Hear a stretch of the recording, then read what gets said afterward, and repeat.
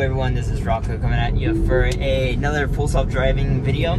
This is going to be a 12.3.4, and as per the title, it is going to be our Crazy Hill test. If you notice through the windshield, we have something different. You might or might not see, and you can't tell from the camera. You can see the line right there. I have a kayak on the roof.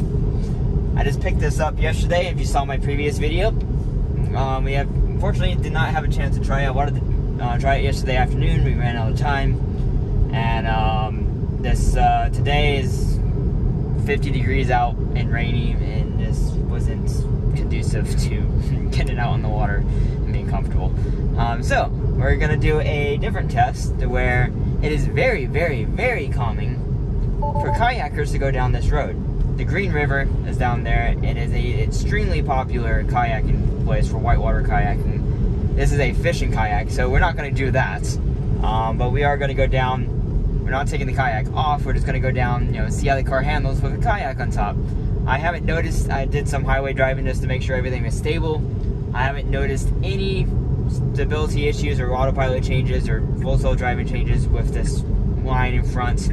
The line I have in rear goes with the top of the trunk up, so it's not blocking any cameras. The only camera that is impeded is this one right here.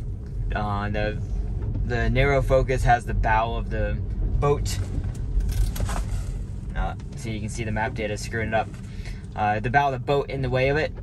I don't think that's really going to affect anything. That would only affect maybe at lights, which I don't know if I don't think I've actually gone on a route yet with this with lights. Maybe next week we'll do that. This is auto speed, of course, and we are in rain, as you can tell. So the roads are wet, and it is a light rain right now. All day long it's been raining. This is going way slower than I would go, but perhaps it's because of the rain. Maybe it's going slower because of that. And maybe it's because it has something in its field of view, perhaps. But what we're looking for is that, does somehow having this extra mass on top of the car, we're talking 62 pounds plus the ratchet strap, I don't know, 70 pounds on top of the car, different from what I normally have, would that affect anything? And I guess, I don't remember the last version. It was I think it was version 12 I did this on, and already so far I have to say that, let's go ahead and get this camera up so you can see the side cameras. It is doing a much better job staying away from the rail. Like, this is pretty good. I think, we'll see how close it gets here. Yeah, this is pretty good. I think I might be a smidge over to the left personally, just because if there's no cars coming, why not? But otherwise it's doing much better than the previous version in terms of getting too close to the right. And then going down here is great too. Eventually I will be going down this route, probably with a trailer at some point. We'll video that. And that is going to be a whole new level. Give me a comment down below if you would like to see. It almost went off the road there. Okay, sorry, I had to pay attention real quick. Give me a comment down below if you want to see this route with a trailer. I might decide to do it one day. I might go this route down to a lake access. It's only 20 minutes away, and yeah, just to try the kayak and try how it goes. It's just a lot easier to load this kayak on a trailer than it is on the roof. Be sure of that. You don't have to strap it down there as much, and you just pull it right off. You don't have to worry about scraping up the car. But unfortunately, trailers make it much more difficult to fit in places, which is why a Cybertruck would come in mega use for something like this. Slide into the back of the truck, single ratchet strap, you're good to go. But otherwise, this is doing extremely well. And I'm not seeing any problems so far. Stuff like this on the right is staying closer to the left, which is good. It's being cautious of any traffic that might come around. It is doing good.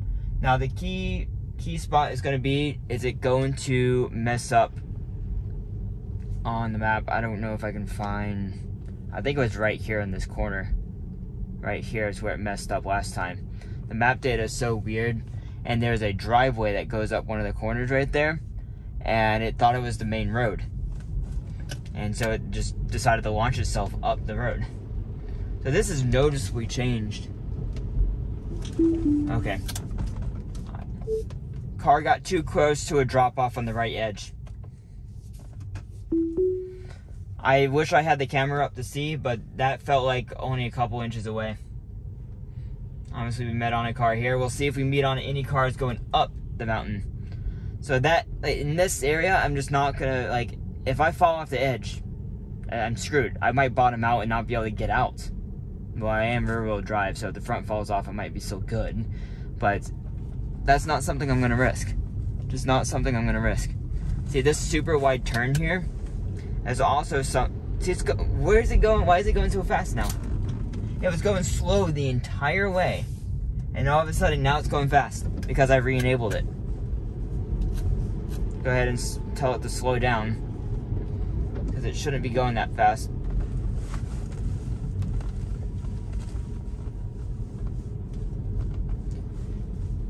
One advantage is it is staying a little bit further to the left, though not far enough on that one section. And that makes a big difference. It's like this is all of a sudden like a different car driving now that I re-enabled it. It's staying further to the right now, which doesn't make any sense. I think it's seeing the weeds, or yeah, the growth, plant growth on the right side of the road there. And it stayed a little bit further left.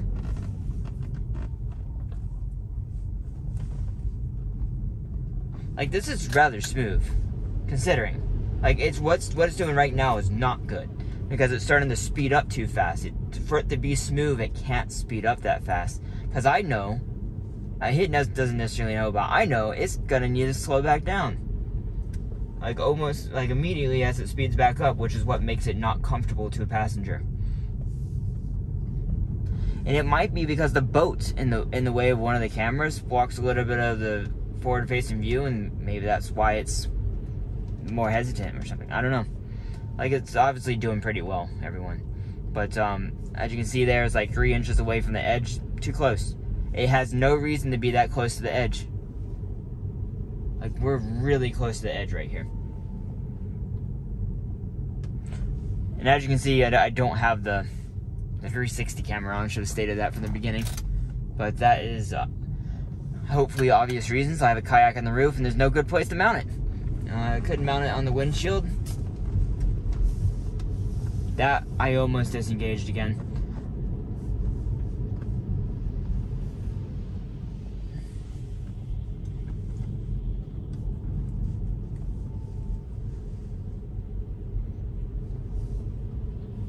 This is where it messed up last time. See this driveway up here?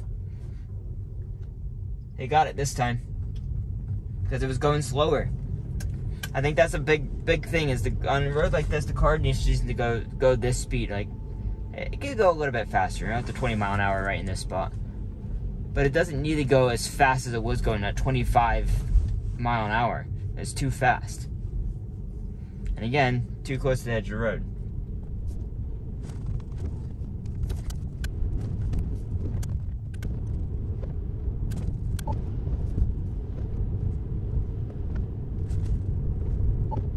Okay, everyone, I probably could have got away with that disengagement, but it made me uncomfortable, and I wasn't going to risk it.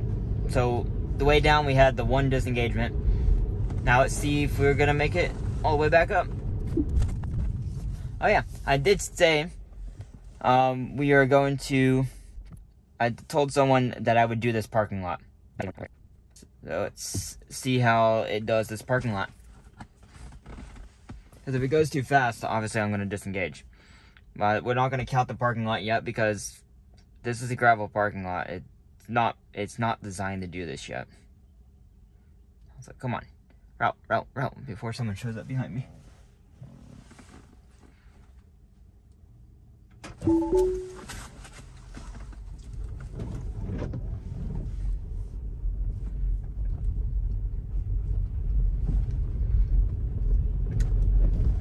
So it's going slow enough. Could go just a tiny bit slower, but I think this is acceptable. I can't figure it out.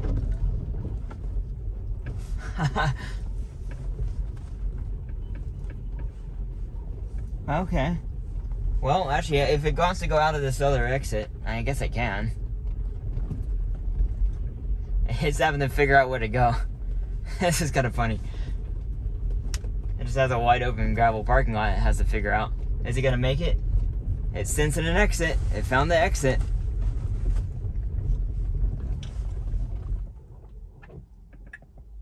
And it found the right way. That's incredible. As long as you don't get too close to the edge. Wow. That was actually really impressive, everyone. Thanks, commenter who asked me to do that. I'm glad you reminded me to do that. It's really awesome. This guy and dog are having one heck of a run. All the way up. Hopefully they see this car right here. Yeah. But we'll see if we have a head-on car, if we meet a car at one of the turns. So I think this is appropriate speed. It could be going a little bit faster right now since this road isn't very curvy right now. But I think this is very appropriate. I would rather it stay at this speed instead of going faster. Last time we got really close to hitting this bridge, and I didn't realize until right after. And it's almost about the same right there. It's maybe an inch to the left, so it's still too far to the right there. I'm just hopeful that they're gonna fix that on the next version. I'm guessing they're gonna have to get training data where people are used to driving in this area and don't get too close to the right edge and aren't about to fall off the road. They've done a pretty dang good job on this road compared to the early versions.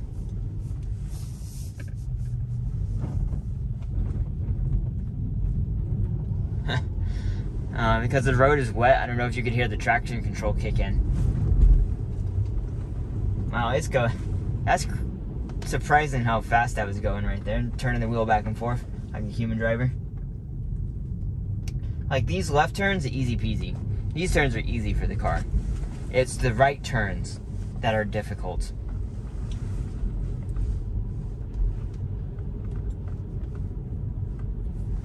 And if you have another car, no problem. If it wasn't already obvious by the speed limit, I don't know if I mentioned this before, it's not 45 on this road. That is not the speed limit. It's 45 in the previous road and there was no speed limit sign. I'm pretty sure the speed limit is 25, I think. What the speed limit is on this road. 20 maybe, something like that. It's not more than 25 on this road. These are always the hairpin turns that are always going to be a problem.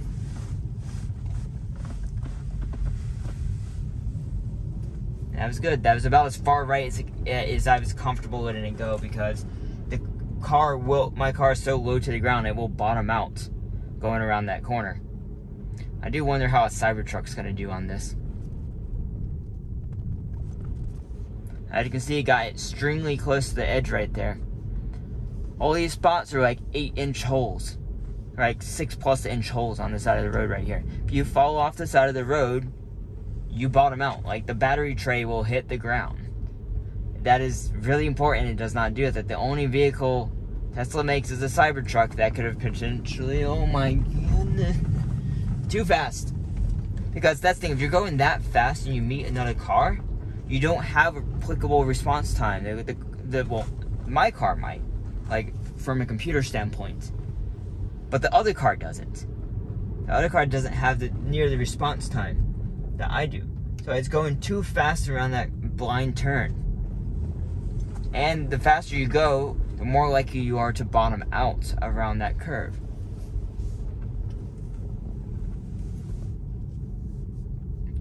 This road will absolutely have a high probability of robotaxi having an issue.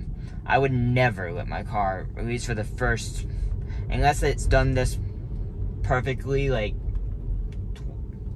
20+ times, I'm probably not going to let it do this autonomously. It's unless it gives me confidence on every single turn that is not going to stay too far to the right and potentially bottom, like, ruin my suspension, pop a tire, get me stuck. then I'm not going to trust it. It has to give me the confidence that it's not going to mess up and not go too fast around this corner and all that type of stuff. Like, this was pretty good. You can felt it lost a little bit of traction. This is bad. Again, it accelerates just to get up to this next turn and slows back down again. And that's what makes you car sick. I'm getting a little bit car sick right now because of that. Now, this is better. There's two noticeable... Ow, I just bit myself. Two noticeable things that are better about this version than the previous one. One, it didn't drive off the road, mess up. Like, look how close, an inch. It had 1 inch of room right there. It needs to have more buffer. It didn't try and go on that driveway. That was the first main fix. The other thing is, my last video is titled Speed Racer. It is not doing Speed Racer on this one. It is not doing near the speed as it was last time. Now, is it going too fast? Still, yes, in some areas. But most of that is corrected. Like this, right here, too fast. It just accelerates just for it to slow back down again. It will accelerate up to 27 and slow back down to 10. It should have accelerated up to maybe 22, 20, somewhere in that range, and went down to like 12. So it, like, the gap was too much. See, if we were just a little bit ahead.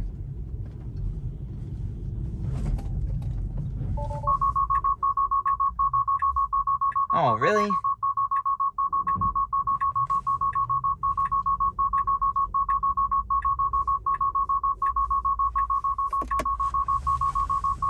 I'm pressing the accelerator.